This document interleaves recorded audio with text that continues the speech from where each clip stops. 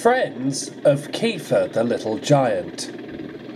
Every dog has its Daisy. I wish it would leave me alone. Daisy the Diesel Railcar complained one morning.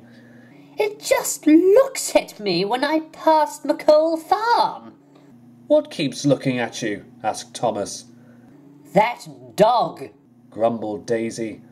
Maggie, Farmer McColl's daughter, bought a dog not too long ago, and it keeps looking at me like it wants to do something. It's just a dog, Kiefer reassured her.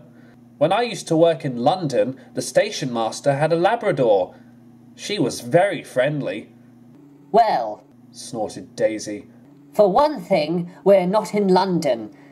And for another, this dog is not friendly at all. At least I don't think so.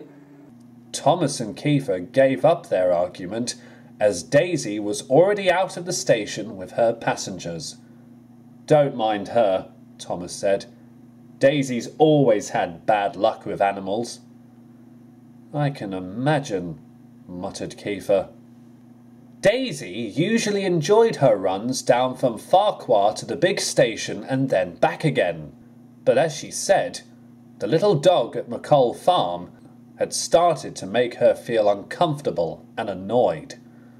Maggie adored the dog and loved to play with her when there were no chores around the farm.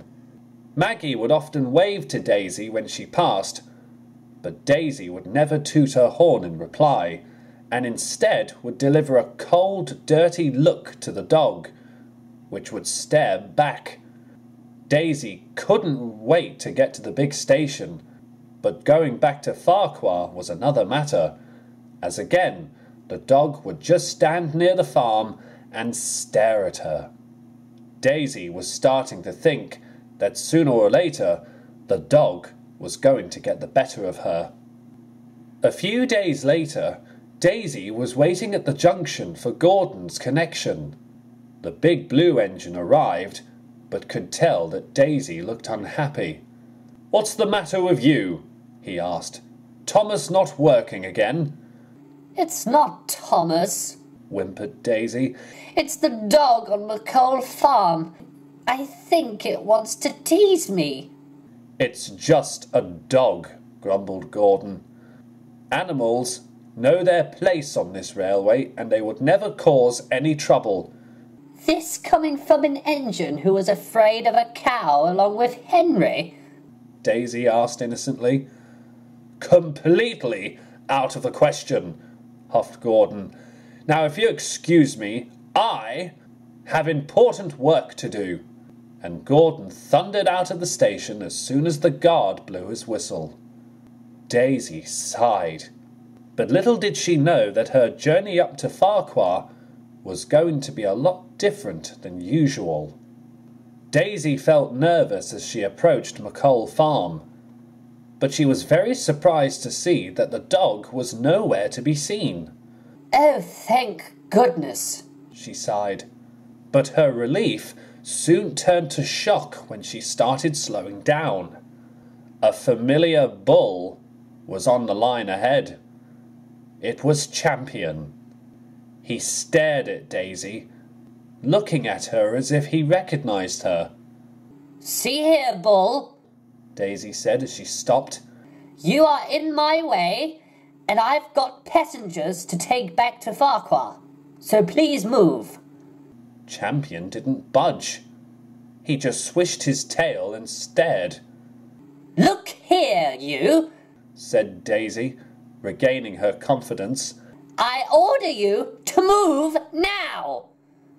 Champion bellowed back, as if to say, Are you going to make me move? Daisy trembled, but was caught by surprise by the ringing of a bell from behind. Having trouble, Daisy? Called a voice. Daisy was surprised when Toby appeared, and even more so when Maggie jumped down from the tram engine's cab with the dog. Champion bellowed again, but the dog stood in front of Daisy and barked back. Then, as if it was herding a flock of sheep, It led Champion off the line and back up to the farm with no trouble. "Well done, Maggie," congratulated Toby. "A splendid performance from your dog." Maggie smiled. Daisy felt terrible. "I'm sorry I've been rude towards your dog," she said to Maggie. "I must admit it saved my life. Does it have a name?" Maggie pondered. "I didn't really give her one," she said. "But after today, I might call her Daisy." The Diesel Railcar blushed and looked at Toby. "Whatever is this railway coming to?" Toby chuckled. "First Donald's duck, now Daisy's dog."